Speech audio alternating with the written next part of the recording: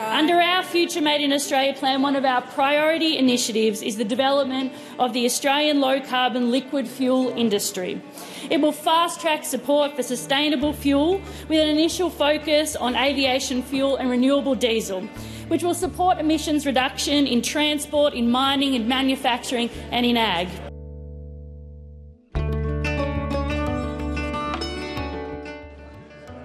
Member for Hunter has the call.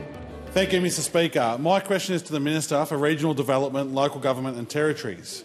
What action is the Albanese Labor government taking to support regional Australia, including through the creation of a homegrown, low-carbon liquid fuel industry?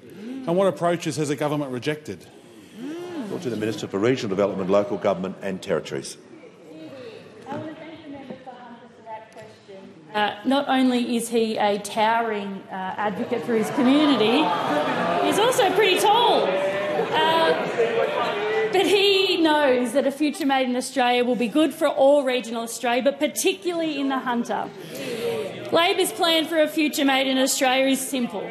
We want Australia to be a country that makes more things here, because making more things here will help to grow our economy.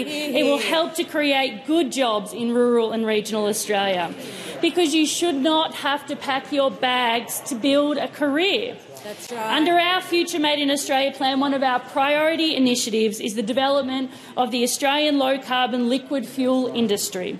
It will fast-track support for sustainable fuel with an initial focus on aviation fuel and renewable diesel, which will support emissions reduction in transport, in mining, in manufacturing and in ag.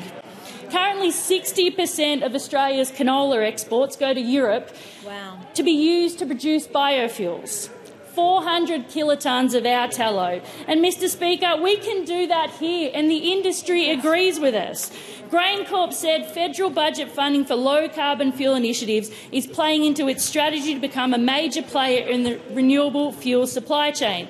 The NFF said in their Future Made in Australia submission that the NFF has long supported the development of Australian bioenergy and low-carbon liquid fuels industries, with Australian agriculture playing an important role in the supply chain.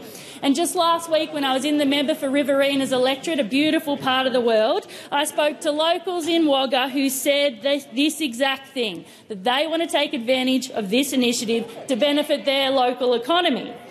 Because they know, just like we do, that regional communities stand to benefit from a future made in Australia. And, Mr Speaker, we're already seeing tangible outcomes, such as the MOU between Ampol, GrainCorp and IFM to explore establishing Australia's own integrated renewable fuels industry, which will include the supply of local homegrown feedstocks.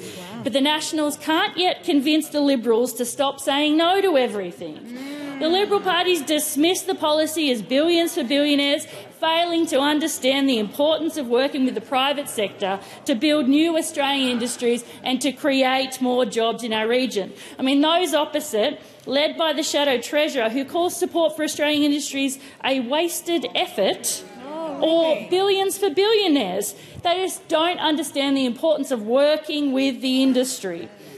But, I mean, it's hardly surprising from a group that chased car manufacturers offshore and called Australian manufacturing a graveyard. That's not how you deliver for regional communities. On this side of the House, you've got a government with a positive plan for Australia who supports Australian industries, supports Australian jobs and supports Australian training.